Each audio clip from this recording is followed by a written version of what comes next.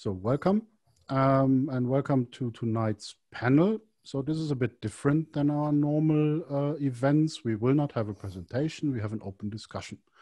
Couple of weeks ago, Hui Lin, who is also on this panel tonight, came to me and asked me, hey, I have an article here which is interesting, which was basically a McKinsey study about how developer empowerment is the foundation of developer success, which in turn, again, is the foundation for business success. So no business success without developer empowerment. And one of the points that leads to developer empowerment is furnishing your developers with world-class tools and giving them some freedom to choose their tools for the job. And that led to the topic of this panel. So how does your company, how do enterprises in general handle the freedom of choice of the right tool for the job? Because that's an issue. Tools cost money. There are legal considerations of using open source software, for example. There are all kinds of license management things, especially large enterprises like to know what they're using. And if you are developing products and want to sell them as your intellectual property, that has all kinds of legal implications if there are different open source licenses involved in libraries from other people. So it's not quite as easy as it sounds. And the larger the enterprise, the more complicated it gets, because the more people are involved in that decision process, from the developers, obviously, but all the way to procurement, legal management, and all that, security, data protection officers, and all the other people that make a large enterprise. So that's the short introduction to this panel. Let me just introduce our main panelists, and they can introduce themselves in more detail. We have Hubert Kut, who is solution architect for Atlassian stuff at eBay. We have Christian Reichert from Resolution, who is CEO and founder of Resolution GmbH. And in his former life had quite a few management roles in organization, development organization, and consulting organizations of all sizes. So he brings that perspective. And the last of our main panelists is a returning customer, so to speak. It's Peter Van de Voorde, whom most of you know from Atlassian. So he was developer relations at Atlassian, and he's now the global director of developer community thingies, I don't know, management or whatever. Programs. At MongoDB. So he knows quite a lot of developers and has a lot to do with developers. And so with that, without further ado, I would hand over to the main panelists, and starting with first name in alphabetical order. Christian, why don't you take it away? I actually would have suggested Peter, because I think looking at MongoDB, he's in a prime role in terms of helping developers to be successful. But yeah, let me start off maybe a little bit more controversial than most of us will see this topic. I feel a little bit in IT, we tend to have this, oh, this is a great idea. Let's go there, let's go there, let's go there, over-rotate, and then go a little bit back in the principle. If you look at IBM mainframes, that was probably the best example of a virtualized architecture.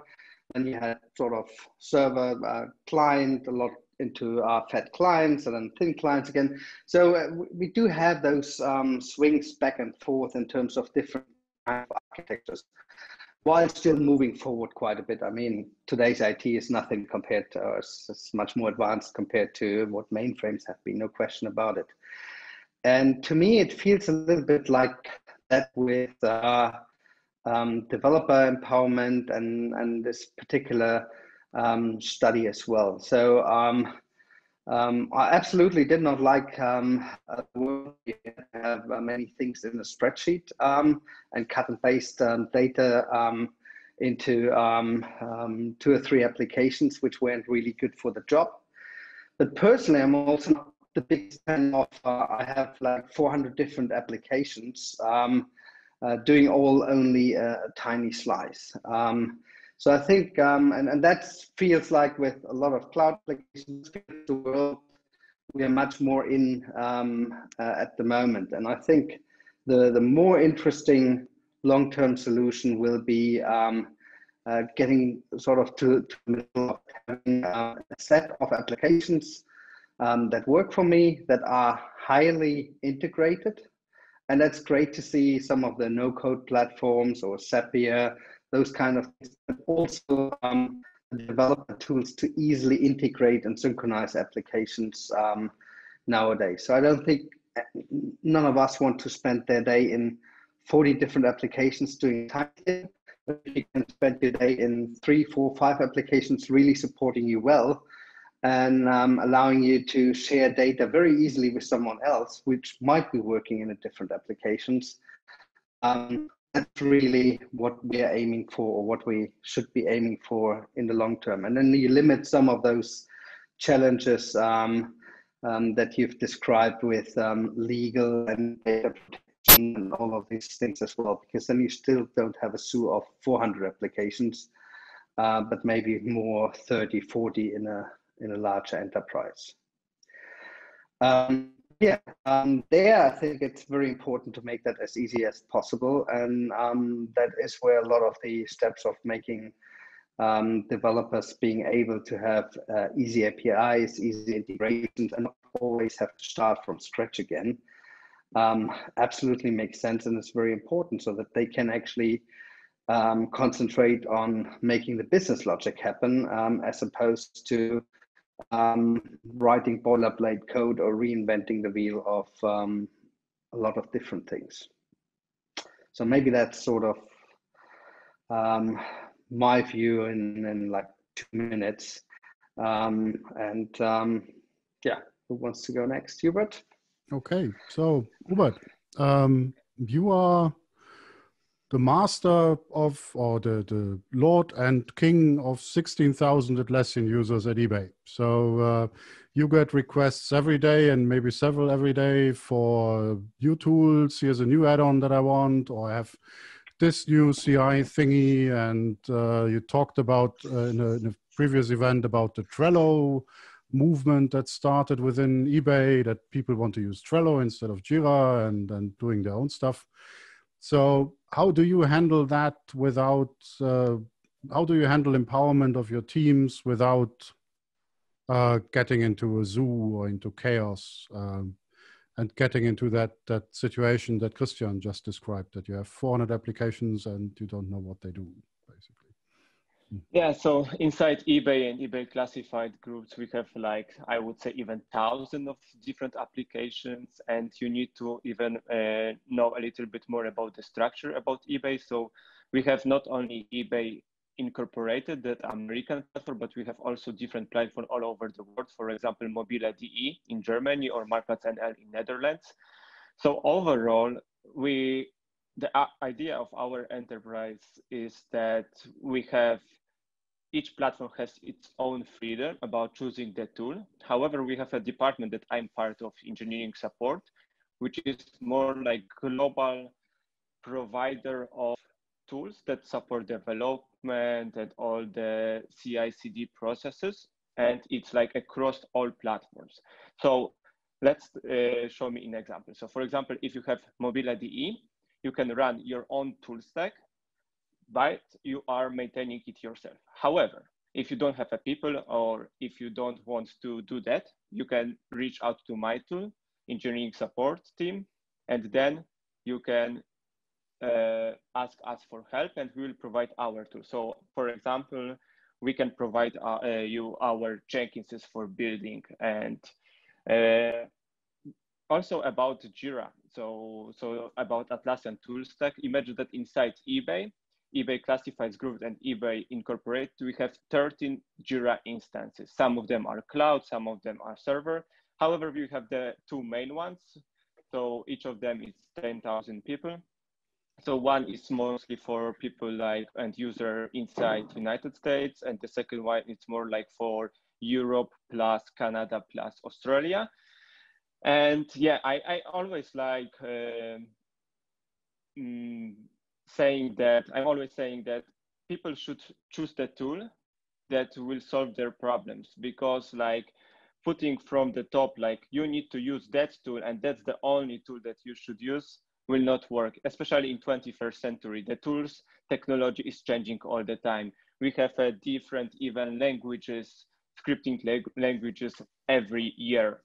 So imagine like 10 years back, who would think that the servers will run in Docker and Kubernetes and so on. It didn't exist at that time. So to keep up running, and it's all about the time to deliver to the market.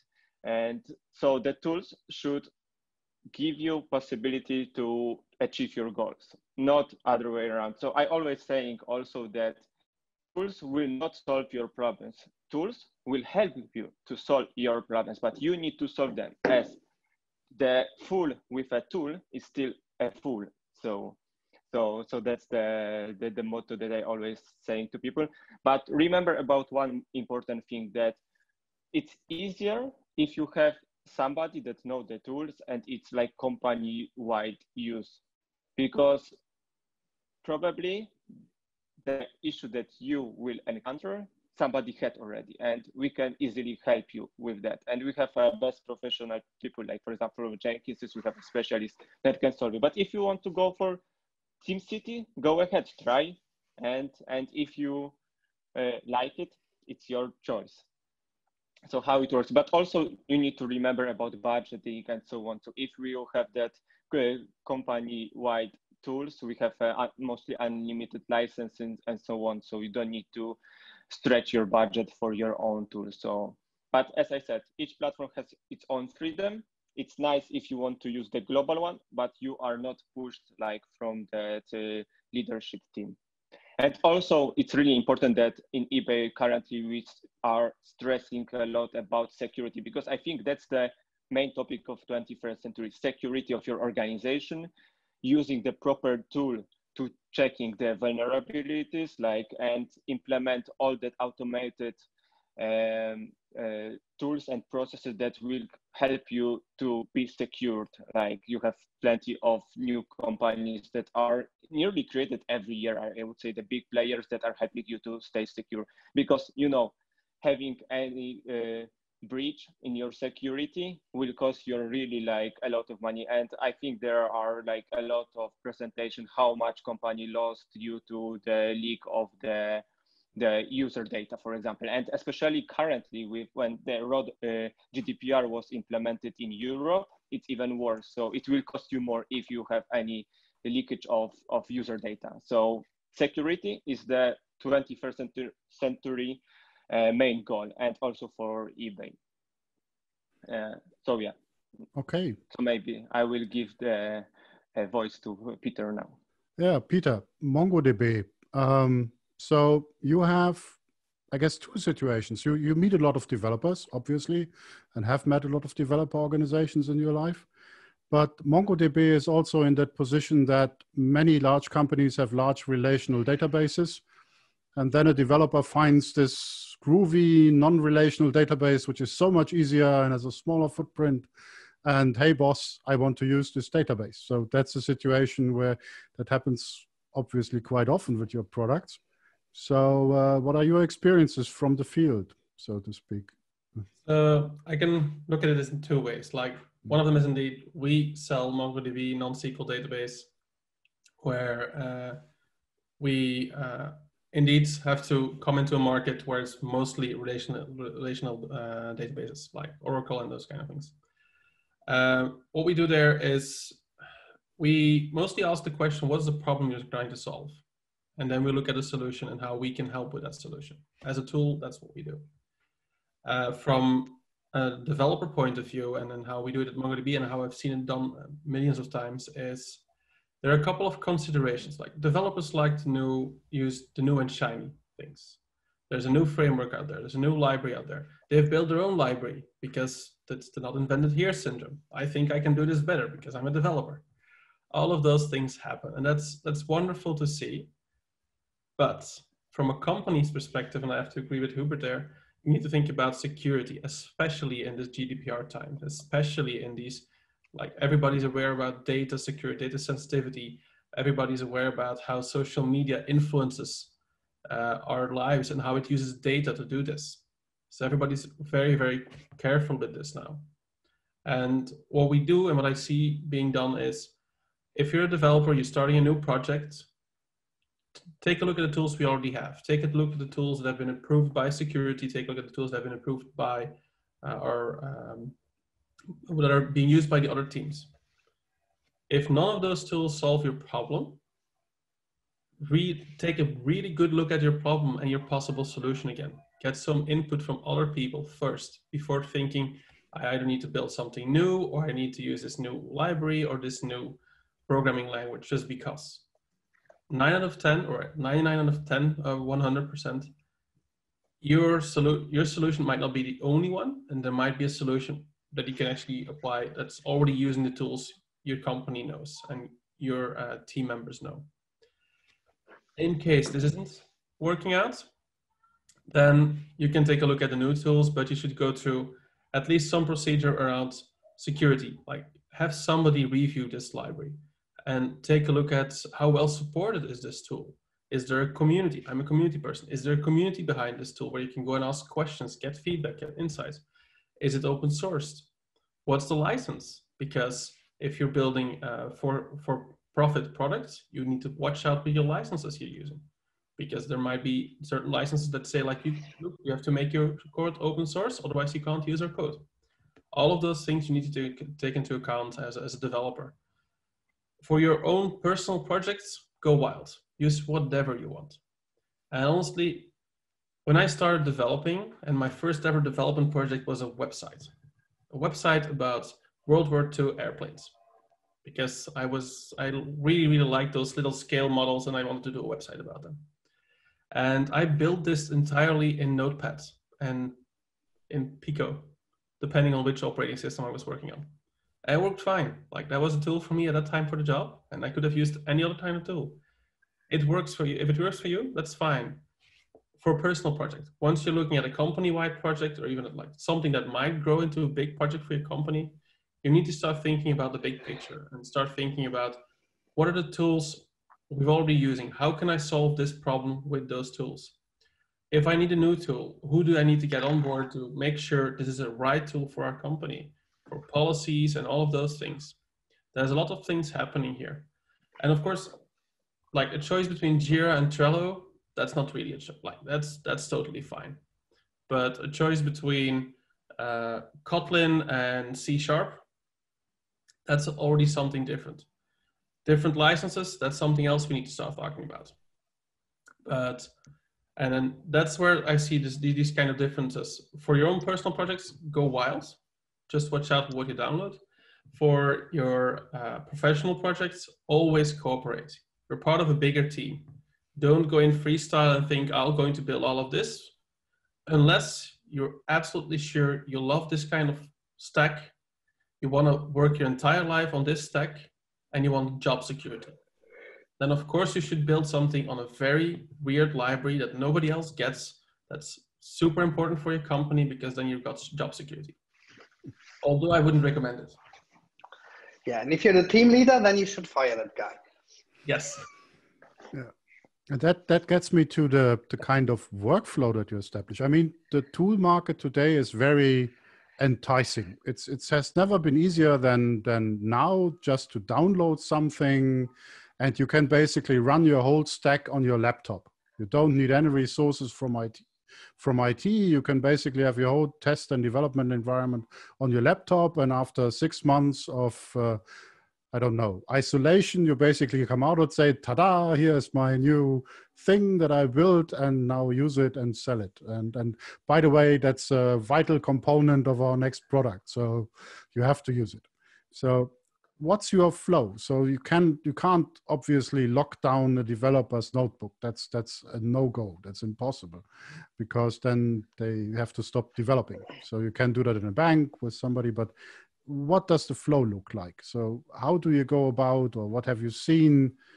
how do you encourage developers to come out with that and have a kind of peer review process to check all those things, license, security, and everything without locking everything down?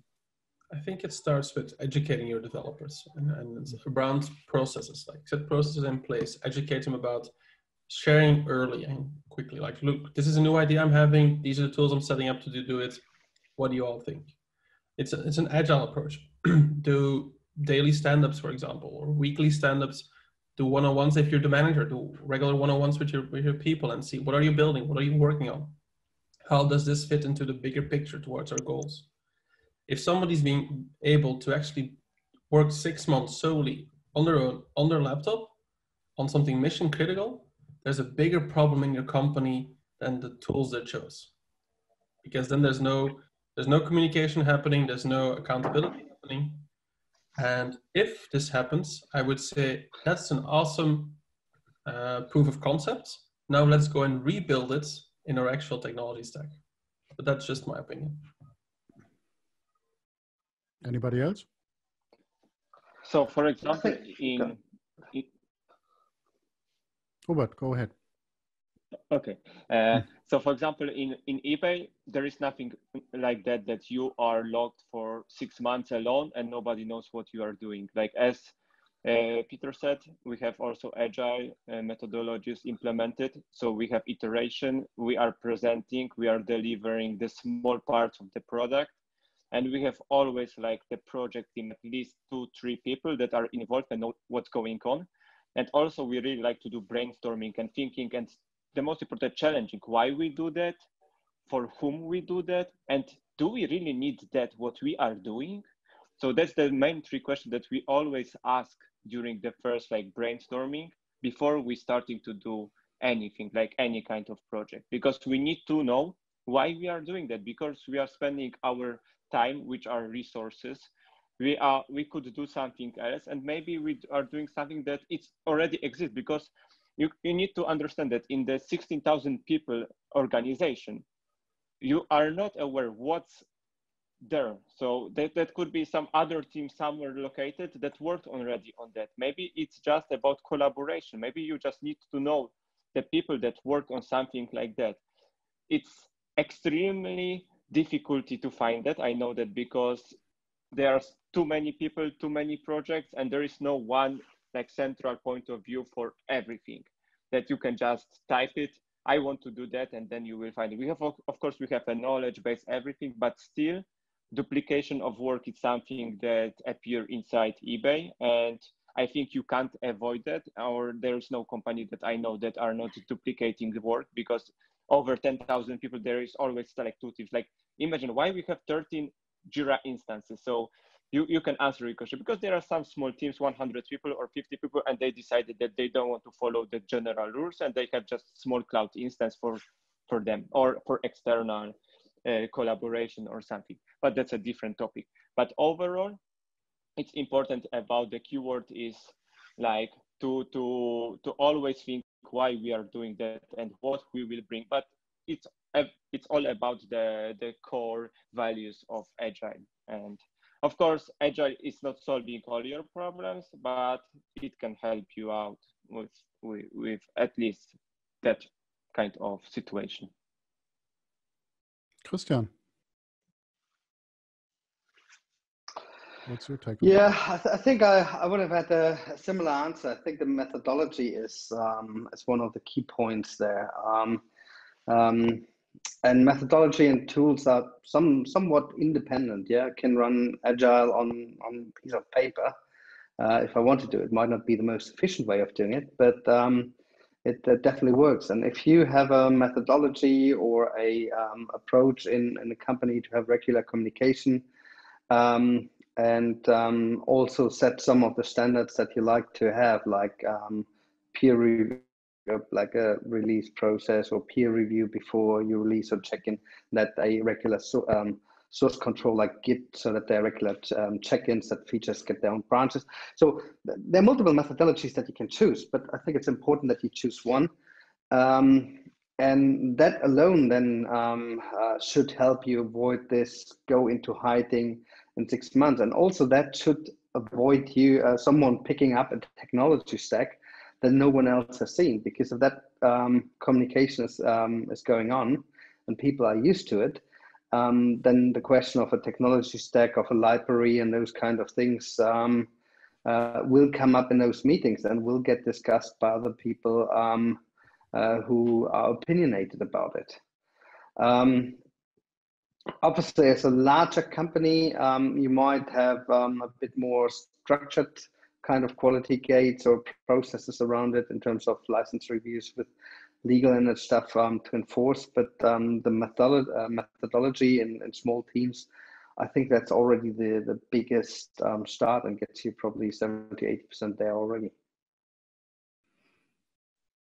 So just a reminder to everybody, your microphones are open. So if you have a question, feel free to jump in or something to say. My next question would be, does it help you? Do you have, or let's put it another way, is there a fixed part of any retrospectives or something that you are doing? And how much do you miss your offices for these kind of tool retrospectives or whatever? So how much, what did you have to do to establish processes in the new normal in the virtual world to keep track of all that? Or is that easier today than it was in an office environment? Whoever wants to go first. If it's a stupid question, just tell me so and ask another one. We had recently inside our team retrospective.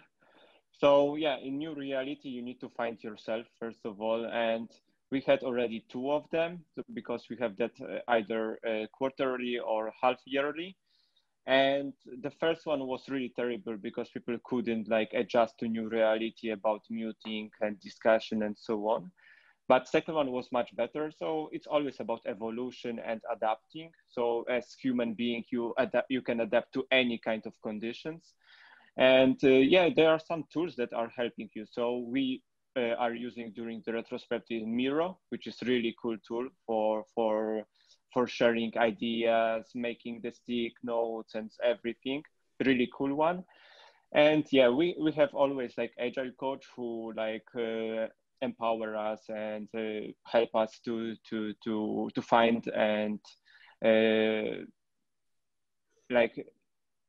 involved in the discussion, because that's also a difficulty when you are like, you know, on camera. Some people are, you know, staying silent because in the office it's much easier to just ask people, what do you think about that? So with camera, it's a little bit different, I think, because there's no human interaction.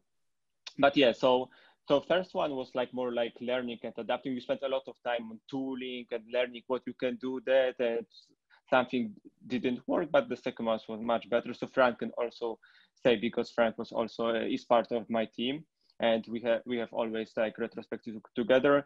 So I would say that the second one was really cool.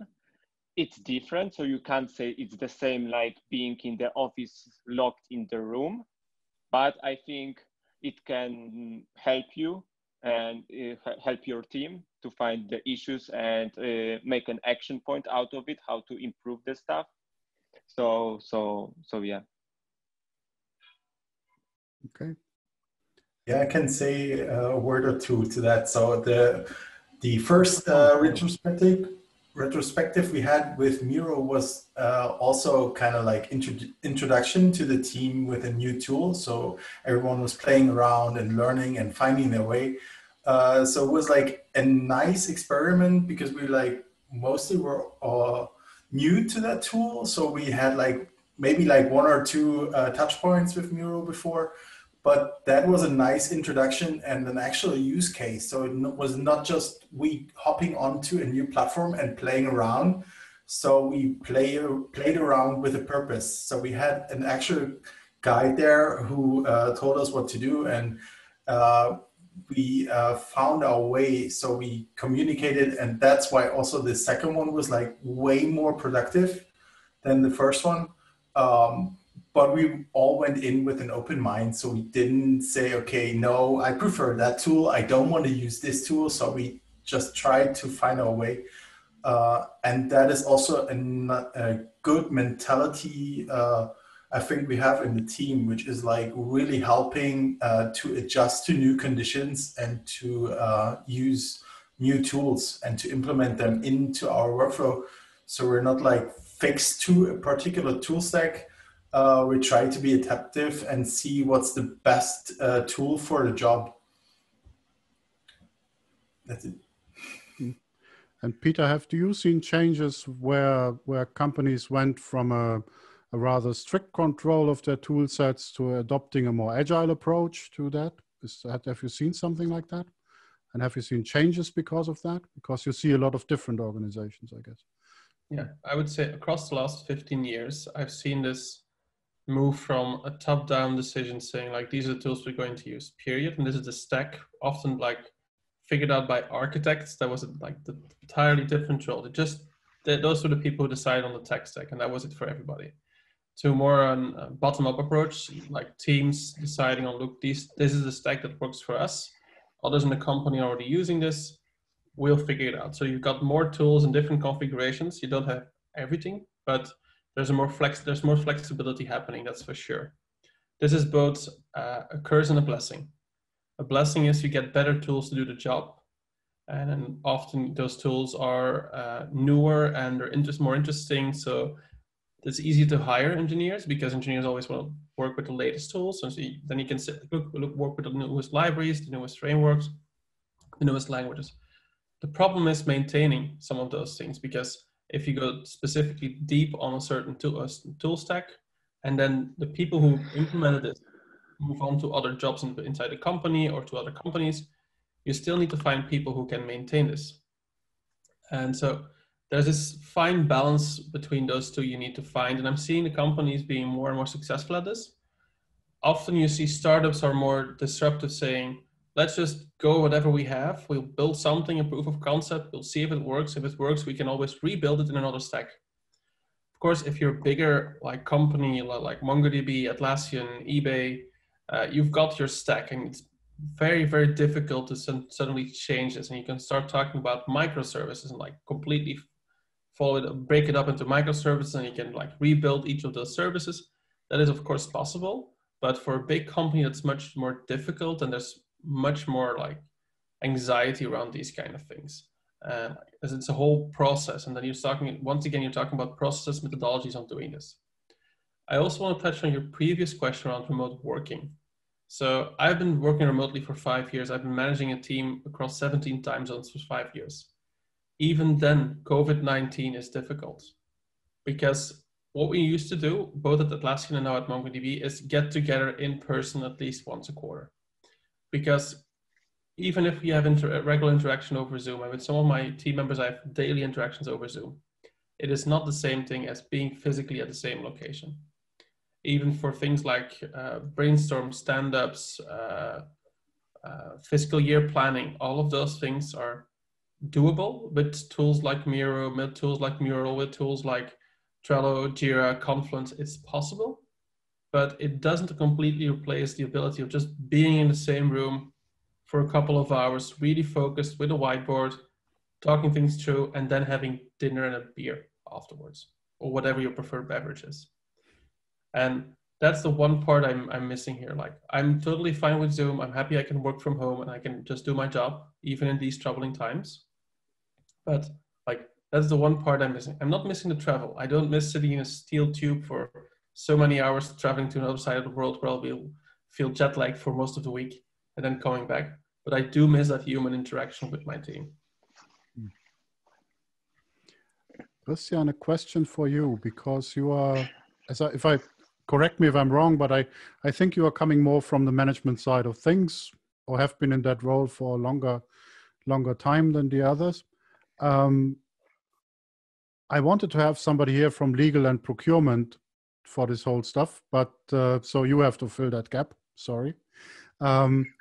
But I guess retrospectives and all that stuff in Agile is very easy with developers and development organizations. But at some point, you have to call the person from legal and have to ask them, hey, we have a new tool, can we use that? Or does that wreck our licensing agreement? Sorry for asking. So that's. Yeah, that's not an easy question to answer. In my career, I've seen probably 2 or 3 approaches. One, and that's probably more common than you would think, and that may be part of the reason why business still works, is you do stuff and then you ask for forgiveness later. Yeah. So essentially, yes, it would be a very sensible process to ask legal before you deploy the next software, or to get your procurement team involved before you sign an agreement, that stuff. And I think generally, if it's very big ticket items, most organizations have sorted that out and it works. But in a lot of organizations that I have seen, something like starting with Jira in a team, or starting with Trello in a team, those kind of things, even though it's not necessarily sanctioned by policies, teams would go ahead to do that, put it on a credit card, pull it through expenses, just to get started and get working. Because once they get legal or procurement involved, the process slows down so much, it's so much work, or it just outright stops, so that they feel they can't get their work done. Yeah. Which from my perspective, obviously is not a ideal position. And I've seen both sides of that medal, from, for example, running a company, which I think was reasonably well organized, with people going into the right direction and being bought up by a large multinational company with all those very different divisions. We actually really had to fight to get some things done, especially if you did something that legal wasn't very aware of. So I have sympathy for both sides. So, however, I think, and well, not sure how that fits here. What I see in big enterprises very often is that divisions feel way too important, yeah, and forget their purpose. Yeah. So in most large enterprises, a finance department feels very important. And it is, but the purpose of a finance department in a large organization is to provide good finance stuff that helps other divisions get their job done, make some money, also check some boxes that you don't lose control over your expenditures and those things, but on appropriate levels. So not just be the best finance organization in the world, have the most processes, be uncooperative or whatever. No, it's their job to help the whole thing succeed. The same I see very often in IT divisions. It's not, I feel if an IT division has a purpose to just be the most secure, just select one tool. No, they should actually understand their users, what the business is trying to achieve, and then help achieve that purpose in a way that is acceptable on a risk scale, on an expenditure level, on a control level, but make things happen that their users work. And I think that's what I see too often in organizations, where things get churned up and people really frustrated to the point that they leave the business or are unhappy, is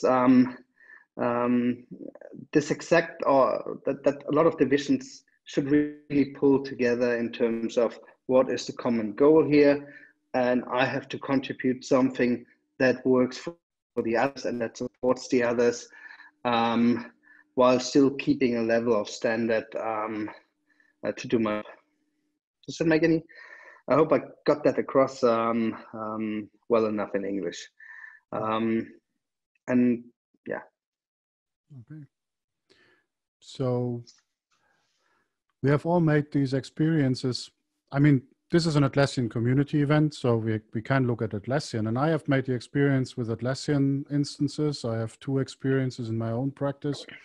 you start with a 10 user license and suddenly after 6 months, 2,000 people are using it and it has become mission critical. So in this, nobody knows how, and suddenly it costs 50,000 euros a year or 100,000 euros a year. And nobody saw that coming. Is that still a thing today, that something like that happens, or do you see it earlier? Is it easier or harder to do something like that? Or to have yeah, how should I put that? Yeah. To a degree, I think it's even worse today. Not in the extreme that you say, well, 6 months from 5 to 10,000, but I think it's so easy with all the different cloud services, not just Atlassian. I mean, Trello, yes, Jira, yes, and I think that still happens, that people sign up for a cloud instance, use it in their division, someone else signs up for their own cloud, and suddenly you have 5, 10, 15 different instances, all with 20, 30, 50 users spread across quite quickly. But then others go out, do the same with Basecamp. Then they go out, I need to share my spreadsheets better. So they go and pick up a free instance of Smartsheet or Google Sheets, and yes, I think it's become a lot worse, that a lot more of those shadow ID applications are being used by a lot more users because it's easier and it's a lot less technical knowledge required. You can then link them up with services like CAVIAR or IFT or Power Apps from Microsoft or Power Automate from Microsoft, however you like it, to even exchange data. So I think that problem only got worse to a degree if you look at it from a IT standpoint. From a user empowerment standpoint, it's obviously much better. So Peter, maybe a question for you and then for Hubert. I agree with Christian that user empowerment is better and it's easier to do something like that. But how do you handle, at one point you have to do two things. You have to extract the value generated and store that somewhere safe so that in 20 years you still have that source code, for example. And the other role is from time to time, you have to consolidate or clean up stuff that people just are not using anymore, but that still may contain valuable information. And what have you seen in the world or in your own experiences, how that is handled? Is that a special role? Is that something that just happens? Or is that every 3 years the head of IT department comes along and says, we have to do a consolidation program and spends millions of euros to consolidate all that stuff? How is that happening? Because that's basically the reverse way from introducing new teams. How do you get them out of the wild again? How do you consolidate all that stuff that happens out there? Peter, if you want to start. Yeah, I'll start. It's often a change management process. Once again, it's not about the tools, it's about processes and people. And like, you need to, first off, if it's a tool that's no longer being used, then you can just remove it. And if it's a SaaS tool, you can like see if you can extract the data you need from it, either through API or downloads or exports or whatever, and then simply stop the subscription and they'll delete the data. If it's a tool that's kind of being used still, but not a lot, and you've got so many tools and you want to consolidate, then you start looking at a change management process. And there are several ways of doing this. One is the top-down, saying basically, well, now we're going to use these tool stacks. We won't approve any other expenses anymore. If you still use anything else and we notice it, we'll tell you to stop using it. Please migrate. Might work, might not work. The other one is empowering your managers to figure out like, okay, what's happening? Which tools are you using? And then have them go and talk to their peers and see, okay, how can we consolidate as an org and do this step by step? And then figure out, okay, what are the actual tools being used across our different organizations? What are the actual tools being used across our different teams? Because it might be that in engineering, Trello is being used by a single team out of 100 teams. But it might be that in marketing and in HR and in finance, Trello is actually being used by every single team. So if engineering would decide, it would be, well, let's throw away Trello. But if marketing and HR would decide, it would be like, let's just keep Trello. So you want to make sure you see all of these different aspects too. So there's a process there, and yes, you'll need somebody to manage this. And that's difficult. It's always difficult. And that's where you need to set processes in place so this doesn't happen. You've got you can stretch a bit, but you don't want it to become too much of just the Wild West of tools, especially if your company grows. And it's kind of like value too. Like Atlassian is famous for its values. And those were set and discussed when Atlassian was 70 people strong. It was still a small company. And they still live by those values. And it's similar to how you should set your processes. Set a couple of guidelines in the beginning when you start your company and build up from there. But be sure to think about it, because once this hits you, it's going to hit you hard if you didn't prepare for it. Hubert, how is eBay handling that? Is that a role? Is that some resident gardener who goes along the rows and checks what's still there and what can be cut back and what's happening? Yes. So overall, about the tool stack that we are using, we have a team that it's reviewing everything. So let's say that it's information and security department, where they have a list of all applications that are used, and they are also approved by them, so that we are allowed to do this. So if you want to have any new tool, you need to make a request to them for their approval. And of course, as always, it's not like in the perfect world. So there are some applications that are not listed and so on. So we are still continue working on improving that asset management for application and tool stack. But overall, we have some kind of nice processes for consolidating, migrating, and archiving stuff. So for archiving, we are using the third-party providers of the, like, for example, Botron, or any other solution that helps us to archive. For example, if you have old Jira, we don't migrate to our main Jira, everything. So we always review what's there, what's needed, and then we move that to our main application, and the rest of it, it's zipped and archived on some special drive somewhere that we are sure that it's there for whatever time we know. So it's unlimited time. We have that kind of agreement that they will keep it forever.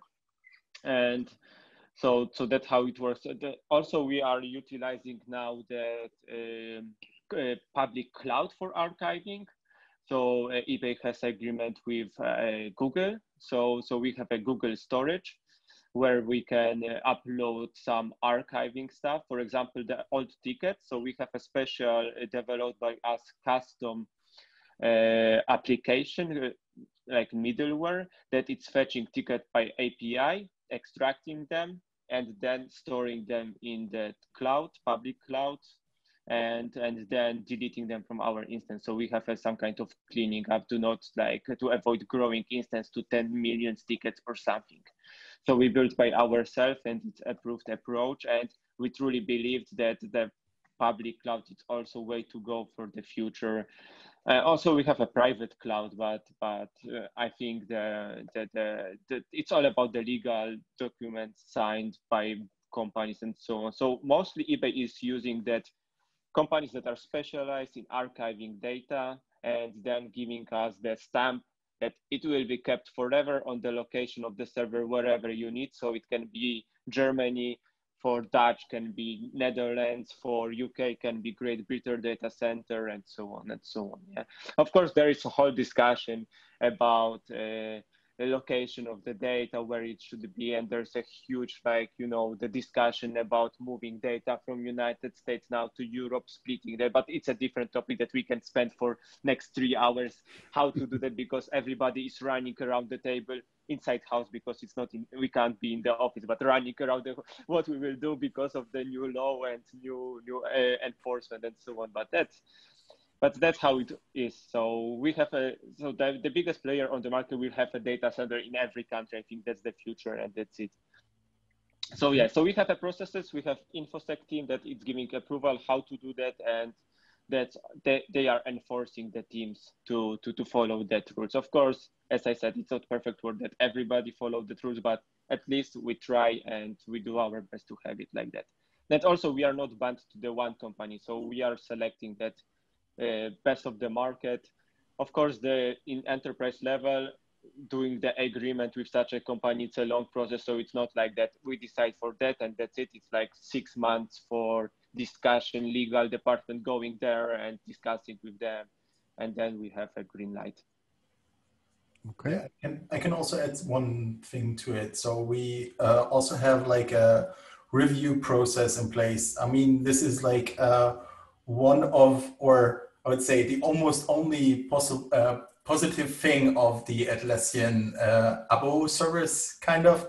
So we have to justify the budget every year. So we also have a budget infused, say, review process where we question the usage of our tools. So we then go with data. So we analyze what macros are used, what add-ons are used, and how much they are used. And then we see in relation to the whole instance, is it worth having that? If like with 10, 15,000 users, if like 10 people use that or only like one team, you can question that, does that bring enough value? And then we ask the team, do you use it? Do you need it?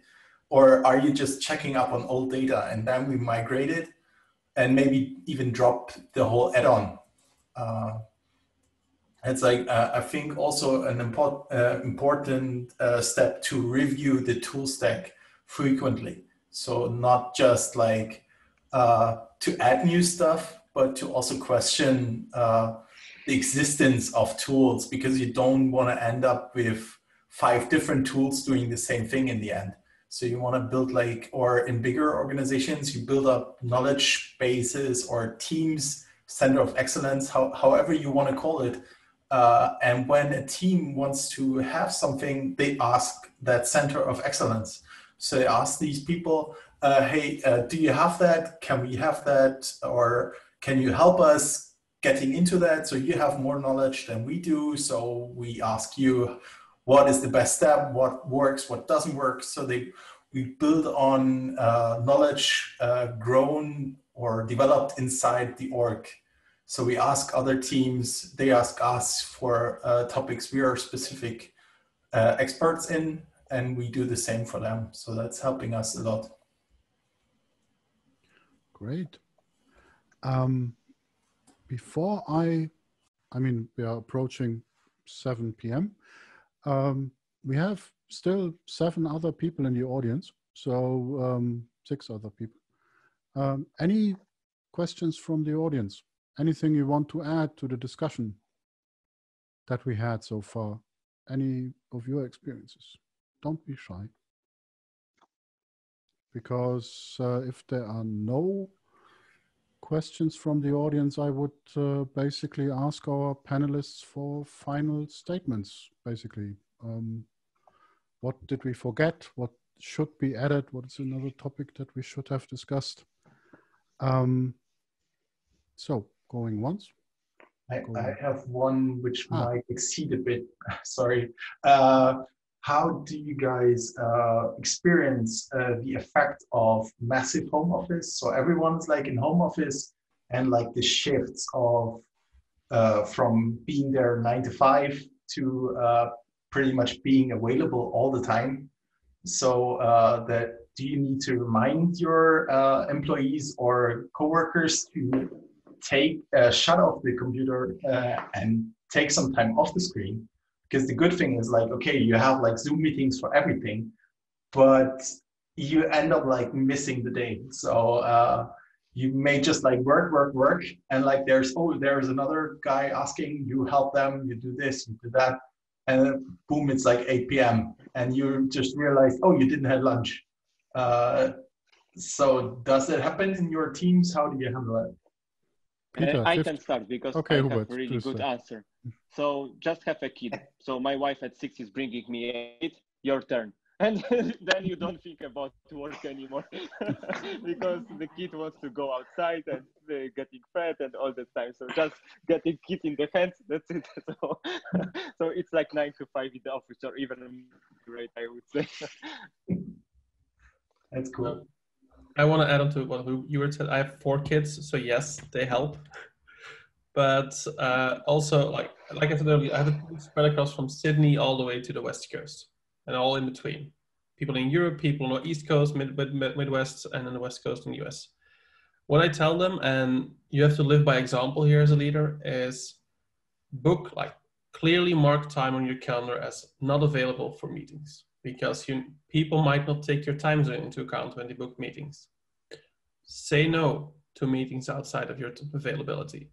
But also be flexible, understand that you are working for an international team. But this also means that you don't have to work necessarily from like 6 a.m. because you want to sync up with Sydney till 9 p.m. because you want to sync up with San Francisco. No, you can work in the morning, take a break in the afternoon, work in the evening, if that fits your schedule. It's about flexibility, it's about communication, but it's also about disconnecting. So one thing I've said that a blog post I wrote at Atlassian a couple of years ago, because I've been working remotely for a long time, is how I stopped worrying and loved the silence. And I published that one on the day I actually removed every single work-related notification from my phone. So there's no work email on my phone. There's no Slack on my phone. There's nothing on my phone except my calendar, which syncs, that relates to work. So then I can actually close my laptop, put it into my backpack or leave it in my office if you're lucky enough to have a home office, walk out, and I won't get any notifications. I won't know if something is burning. And honestly, that's the right thing to do. That's the only way you can disconnect, because otherwise you will be checking your email in the middle of the night. Because like you said, Frank, now like there's always somebody else who can you can help. There's always something else happening. So it takes energy to make sure those boundaries happen. It takes practice, and sometimes it just takes deleting stuff from your phone and leaving your laptop closed.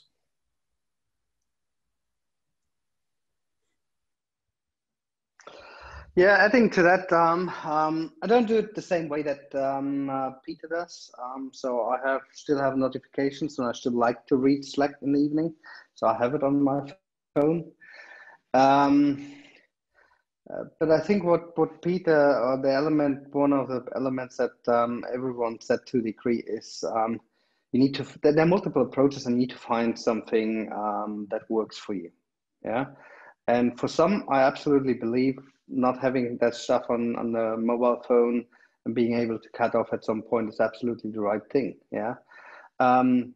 Others, it's more that part of flexibility. Yeah, I don't feel guilty going out in the middle of the day to go for a run or to do some shopping in the office, because I know I'll be doing support, for example, in the evening. Yeah.